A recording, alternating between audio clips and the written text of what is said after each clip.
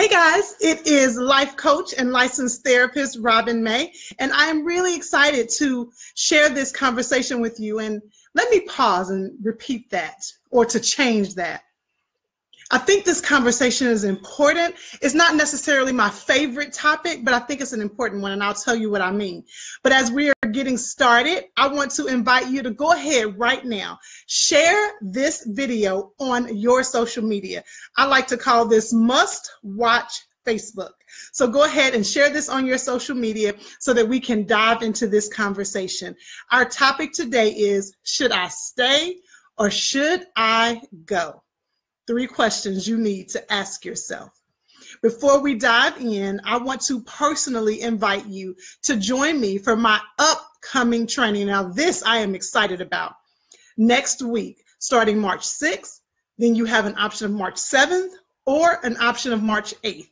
Right from the comfort of your own home, in your office, as you're driving home from work, you have the option to join me for this free training. It is free. It is live, and it can change your marriage. I am teaching 4, it's actually 4 simple steps to help you and your spouse get out and stay out of the roommate zone. Let me tell you, I don't teach anything that I wouldn't apply in my own marriage. I don't teach anything that I wouldn't share with my clients, and this is critical for your marriage. Next week, I am sharing with you the simple 4-step process that my husband and I have been using and that I've been teaching clients to get out and stay out of the roommate zone. Just go to IBelieveInMarriage.com/roommate zone to register. It's free, y'all. It's from the comfort of your own home, and it can change your marriage. All right, so it's time for us to dive into our topic today. Again, the topic is, should I stay or should I go? There are 3 questions that I want you to ask yourself. Now, over the years, I've been working with couples and with marriages for many, many years, and I've done a topic like this before. And someone asked me once, they said, Robin, listen, if you are a woman of God, if you are a faith-filled woman, why would you even talk about walking away from your marriage or anybody else walking away from their marriage? This is what I say. Because I'm a woman of God, we have to have these tough conversations, because here is the reality. People are hurting. People are struggling, and people are looking for somebody to help give them some clarity, help them understand what to do with what they are feeling. So I believe the body of Christ has done a bit of a disservice because we want to shy away from tough conversations. And so if there is someone who is struggling with, should I stay in my marriage? Is it worth it? Is it going to change? Is he going to ever change? Is she ever going to change? Are we ever going to get that connection? I think we need to have the conversation. All right. So let me say this up front. I am often described as a hopeless optimist when it comes to marriage. Listen, I know that God is still in the miracle working business, and I know right here in 2018, he can still resurrect anything from the dead. So even as we are going through this, as I'm sharing these 3 questions, it is coming from a standpoint that I want to encourage you to give it one more shot.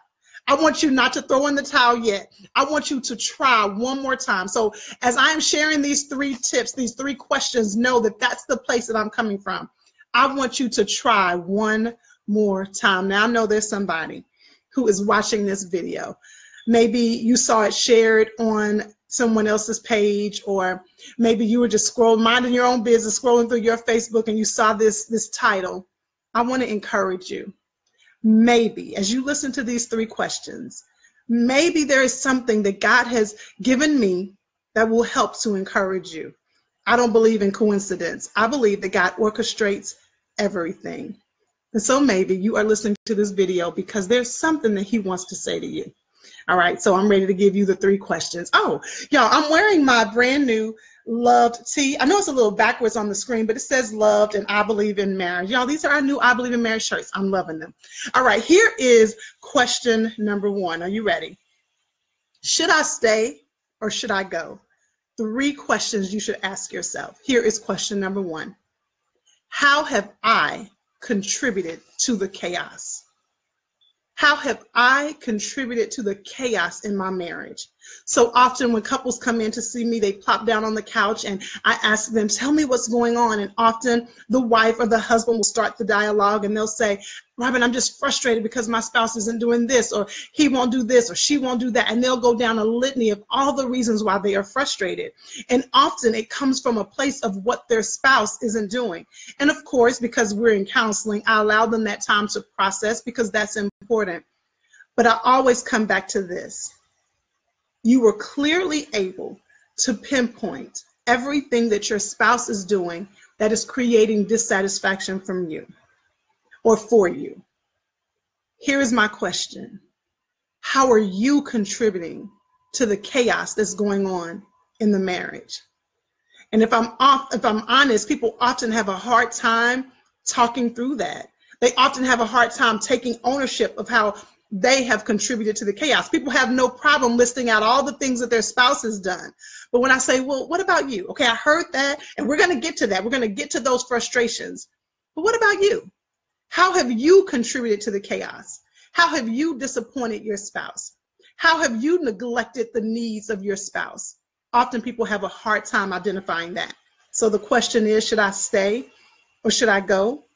The first question is, I want you to ask yourself is, how have I contributed to the chaos? Have you been aggressive in the marriage? Have you been passive? Because many times those that are passive get a pass because it kind of is like, well, I'm not yelling, I'm not screaming, I'm not going off on him, but are you being passive? Because remember, the Bible says iron sharpens iron. Are you not speaking up when you need to speak up? So are you being aggressive or are you being passive? Are you smoldering your spouse or are you withdrawing? Are you being a peacekeeper, not a peacemaker, but are you being a peacekeeper or are you being too critical? Are you being stubborn? Are you being unsupportive? Listen, both sides of the coin, whether you're being aggressive or passive, that could be contributing to it. Whether you're smoldering your spouse or you're withdrawing from your spouse, that could be contributing to it. If you are a peacekeeper, let me tell you the difference. I was at a conference once, about 3 or 4 months ago, my husband and I were, and it was really a small retreat. And the leaders were up, it was a marriage retreat, and the leaders were up, and the wife, I believe, said, peacekeepers create just as much chaos in the marriage as those who are critical. Y'all, I was shocked. Peacekeepers? And she said, because remember, there is a difference between a peacemaker and a peacekeeper. The peacekeeper is trying to keep peace at all costs, but the peacemaker is working toward peace, and that's totally different. So whether you're on the coin of being a peacekeeper or you're being too critical, whether you're being too stubborn, I want you to ask yourself, how have I contributed to the chaos in my marriage? Let me ask you this. Before you walk away, have you stopped and asked your spouse, is there something you need from me that I'm not giving you? Now, have you asked that sincerely, not waiting to give your response about what you need, not waiting to point out the reason why you are not doing it? Have you honestly paused and asked your spouse, is there something you need from me that I'm not giving you? Has there been a safe space created in your marriage to talk about tough things? Or when there's a tough conversation, do you and your spouse shut down? Are you at each other's throats? Do one of you leave frustrated, leave feeling unheard? Do you even know how to create a safe space? These are important things to consider when I'm asking you, how have you contributed to the chaos? If you don't even know how to create a safe space in your marriage, I'm telling you, it's not time for you to walk away. You don't even know if there's some things that you could do differently. So that's question number 1. How have I contributed to the chaos in my marriage? All right, here's question number, how was that for you all? Was that tough? Okay, here's question number 2. Have I really done all that I can do? Whew. Before you walk away, you need to ask yourself, have I really done all that I can do? Let me tell you, again, I am in the trenches of marriage every single day, and I have people who stay together. I have couples that I work with who stay together. They fight through the tough stuff. They're able to rebound from infidelity. They're able to rebound from betrayal. They're able to rebound from a sexless marriage. I've worked with couples who have rebound from the tough stuff. But I've also worked with couples who tried really hard to rebound from the tough stuff, and they were unable to. They ended up walking away from the marriage. And in my counseling office, it's a no judgment zone. But when people come in my office in the front of the issue, I tell them this: you have the rest of your life to be divorced. I don't tell you to stay married. I don't tell you to get divorced. I do tell you, though, you have the rest of your life to be divorced. So before you walk away, I want you to ask yourself, have I really done everything that I can do? Let me pause. Let me tell you why at the top of our conversation I said I don't always like these kind of conversations. Again, I'm a woman of faith. I am a professional counselor and a professional counselor and a certified life coach.